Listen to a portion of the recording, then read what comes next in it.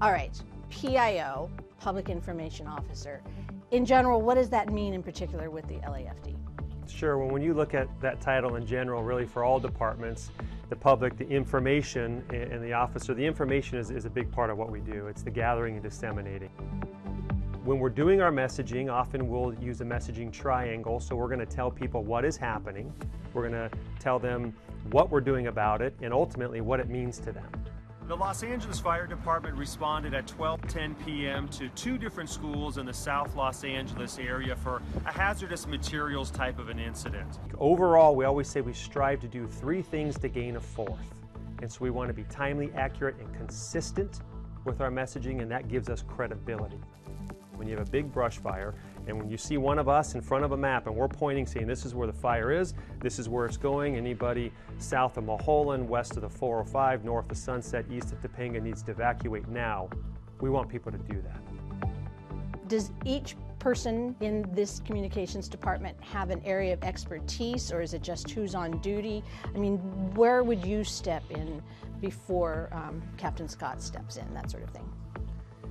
So in the PSO office, as we call the Public Service Officer, we're a one-person office. We work 24-hour shifts, just like a firefighter in the field. And there's 3 shifts, so there's 3 of us that do this job.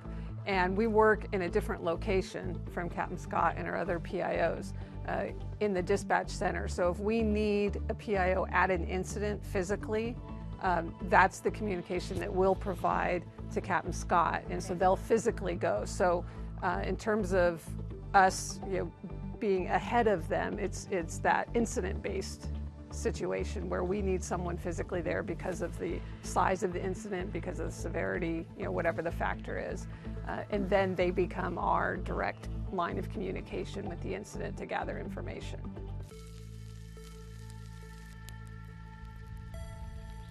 A couple things you have both mentioned is wildfires. And we are in a very interesting geographic area in which we have city, we have suburb, we also have, some very rural, and we have canyons. And so how are we doing this year? I mean, as we were sitting here talking, they have determined that this was the hottest July on record for the amount of time that they've been keeping those records. So the threat is pretty profound. How are we doing from your standpoint? Is everybody obeying what they're supposed to be doing, and what should we be doing in order to prevent anything catastrophic?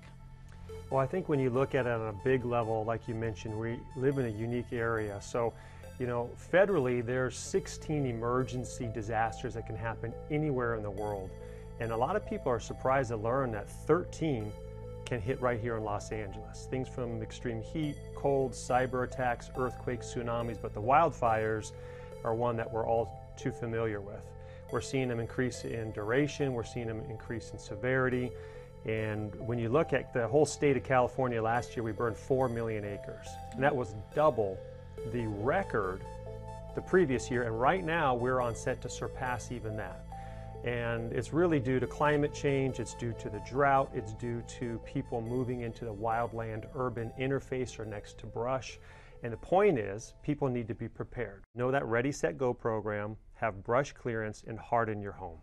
Okay, Ready, Set, Go is have everything in a bag ready to run?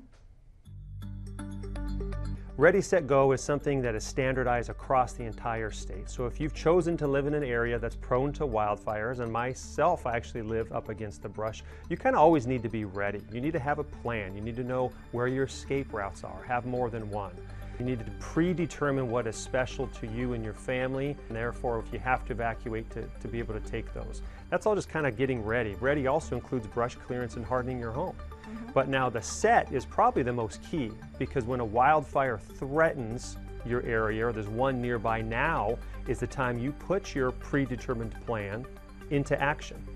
And you actually grab those belongings, those personal computers, those memorabilia that's so important to you, your money, your prescriptions, your eyeglasses, and you put that all into your vehicle, you back your vehicle into your driveway, you roll up those windows, you remove the patio furniture from around your house, or if you're rural, propane or wood, things that would burn, And therefore you're ready in the event that you see one of us come on and we say it's time to evacuate in this area, then you just simply get to go and you move out of that area. And that's how we, in the unique role of being public information officers, still get to have a life-saving role with the emergency public information.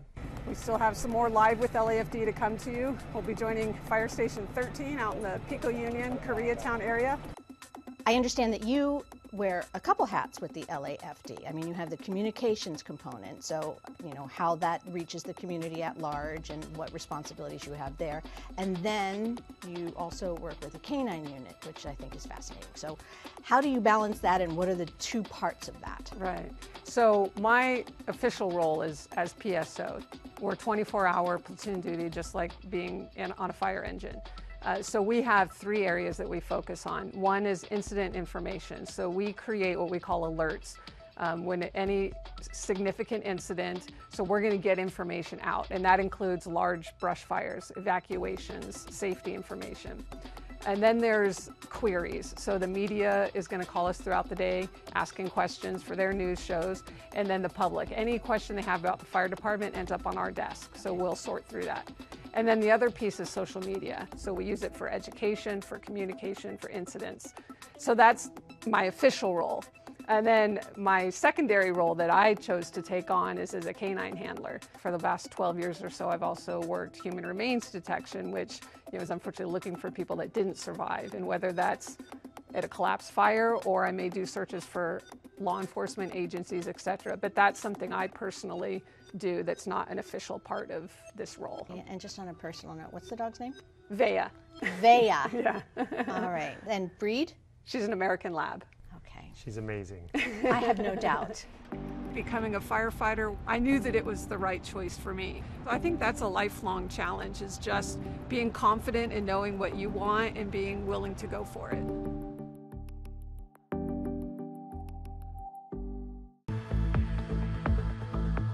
Okay, so where do you fit into this puzzle of communication? My main function is to provide Angelinos with a Spanish spokesperson. And I would imagine that's an incredibly important responsibility given the diversity of our population. What are some of the problems created if people are not prepared? What happens if they don't listen and get all that organized and get out in a timely fashion?